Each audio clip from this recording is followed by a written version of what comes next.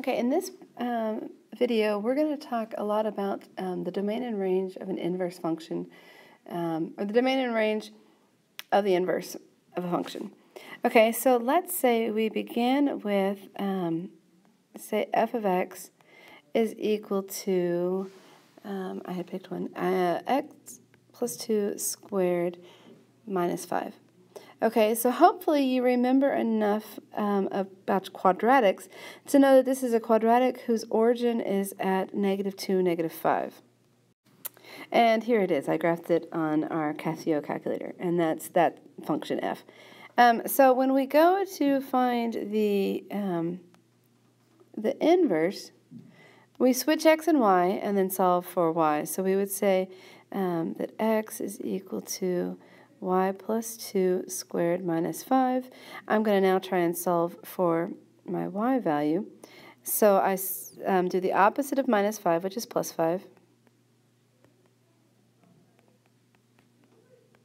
I do the opposite now of the squaring, which is taking the square root.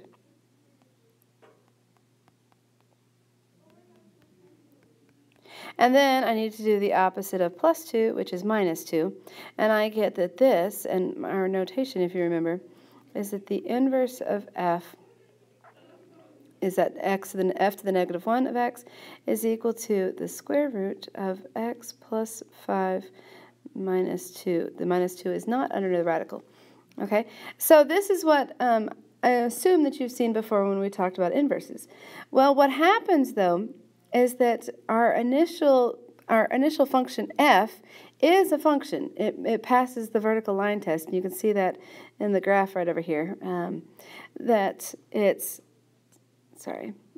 You could pass a vertical line through any of these points. Pretend I can actually draw a vertical line, and it only hits in one place. Okay, so looking at this graph, you see the blue curve is still that same function that we started with. And then the green, what I've done is I've used my Casio calculator. I hit F4 for sketch, and then one of the options under there was to sketch the inverse. I don't know, it may not have spelled out the whole word, but you'd figure it out.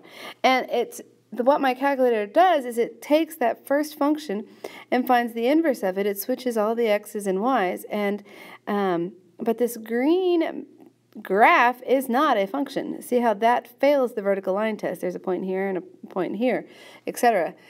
So what we have to do is we have to come back to the original blue function and restrict the domain of that so that when I take its inverse, the inverse is a function. Because it's not very useful for us to have an inverse here that isn't a function.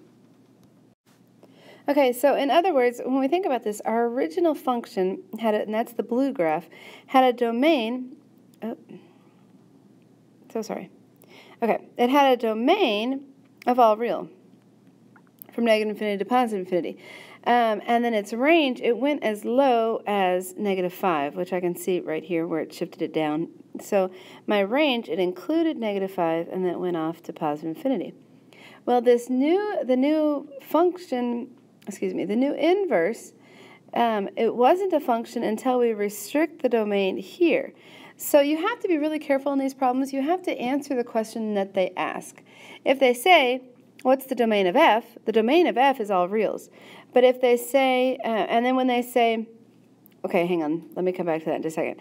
So in our new inverse function, we want it to be a function, so we don't want all of the green up here.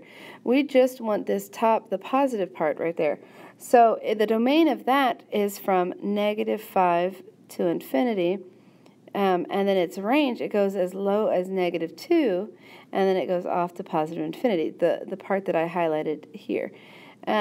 So now back to that idea of being intentional about answering the question that is asked. If they say, what's the domain of the function? Well, the domain didn't have any restrictions, the domain of f. We had to restrict it so that when we took its inverse would still be a function. So we would have restricted the domain to this, -2 to +infinity. Notice that the range of a function is the domain of its inverse, and then the domain of the function is the range of its inverse, unless the domain gives us, if we use the entire domain, we don't get a function. I hope this is clear. Let me continue with another point and see if this gets better for you. Okay, so continuing on with the same point, I'm going to tweak what we say a little bit and see if this helps. So let's say I start at a new place. Let's say I start at the function g that is the square root of x plus 5 minus 2. So I came down and graphed that in blue down here. That's I used my calculator again, and I graphed the square root of x plus 5 minus 2 and got that the blue curve. Then I went in and asked my calculator to find its inverse. Well, you'll notice it only found the inverse of part of, like, the inverse over here is that same quadratic that we just started with, but the domain of this was from -5 to infinity, and the range was from -2 to infinity. And since the inverse only has this blue graph to go off of, it doesn't have the entire parabola. So we don't see the entire parabola because we only started with this first piece. Think of it as you've got one arm, and then when you take its inverse, you still only have one arm. You're not able to grow another arm. So, sorry, that got a little messy. So what we have, this new function, the inverse of g, its domain is no longer all reals because its domain is very closely linked with the original function here. The range is -5 to infinity. Okay, and now this is what's confusing. We're used to thinking, well, okay, this is not confusing. The domain of one is the range of the other. But we're used to seeing this equation up here and thinking, oh, okay, its domain is all real. It's quadratic. You can plug in any number you want. But because it came from this other equation right here, it doesn't get to have a domain of all reals. So we have just one arm, and then when we take its inverse, we get just one arm. We're not able to grow another arm. Okay, hopefully that kind of clears things up again. Watch this again, and if it still doesn't, then come see me. Okay, good luck.